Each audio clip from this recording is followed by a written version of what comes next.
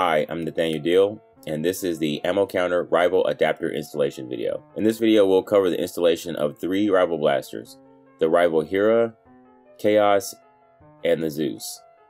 The MKII scopes included in these kits have been adjusted for the Rival blasters. They also contain custom counts of 7, 12, 40, 45, 85, 99, and of course the count up option. They also contain Nerf Rival mounts that attach to the blaster using 2 screws.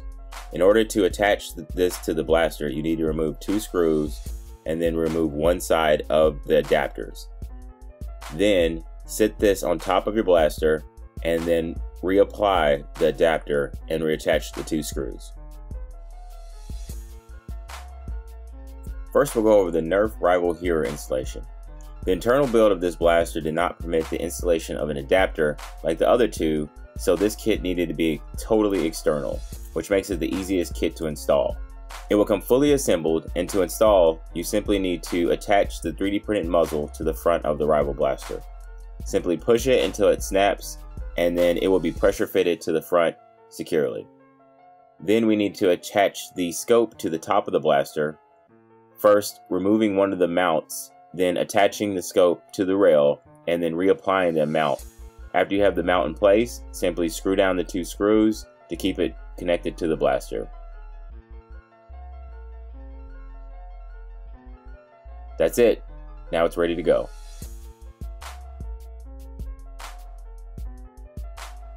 Next, we'll go over the Nerf Rival Khaos. The Rival Khaos kit comes in 2 parts: the adapter and the muzzle, which is available in orange or black. To install the adapter, we must first remove all of the screws from the blaster housing.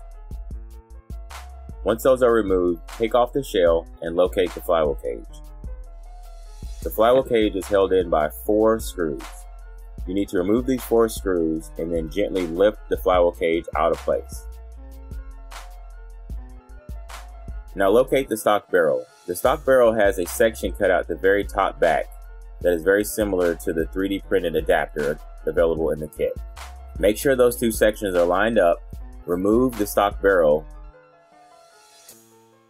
and then insert the 3D printed adapter. Once that's inserted, you want to route the wire out of place. Press down firmly and then grab the flywheel cage and return it back to its original position. Then return the 4 screws to secure the flywheel cage. Now we need to route the cable from the scope to the inside of the blaster. There is a section available around the front of the adapter that will work for this, so if you would like to route it out that section, just place it very close to the bottom of the 3D printed adapter. You can also use a Dremel to cut a hole in the blaster if you do not like this location. Once your cable is secure, it's time to reassemble the blaster. Return the top to the blaster, making sure not to pinch any wires, and then return the screws to the blaster shell. Finally, attach the scope to the top of the rail of your blaster using the same method as before.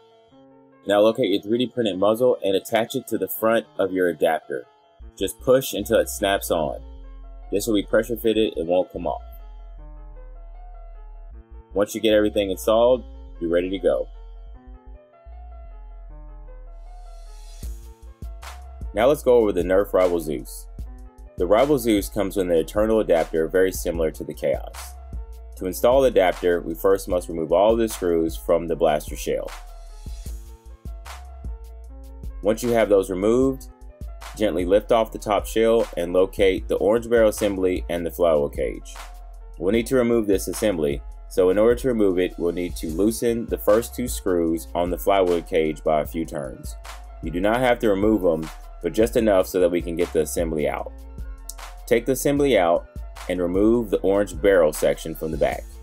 Now locate the rubber stopper and then remove that from the barrel.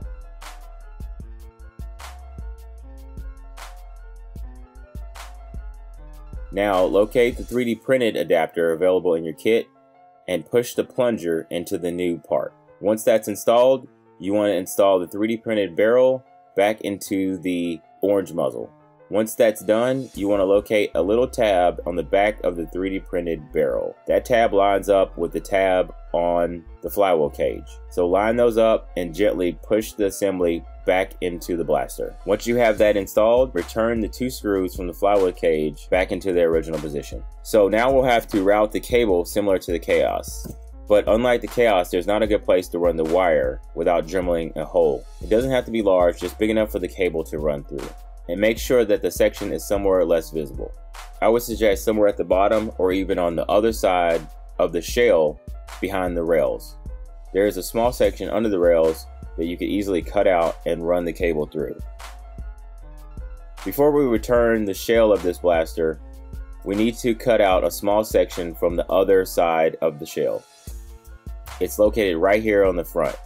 You could take a hobby knife or a Dremel and just cut that out so that it won't interfere with the new 3D printed part. Once that's cut out, go ahead and take the top shell and return it to the blaster. Make sure that you route all of your wires out of the way and double check that you don't pinch any. Once the top shell is on, just return the screws as before. Then we need to route the scope either to the top using the same method as before or onto a 90-degree adapter that is available in the shop. That's it. I just also would like to note that I am working on the Nemesis, the Apollo, and the Atlas. So stay tuned for those kits and leave your comments below. Thanks for watching.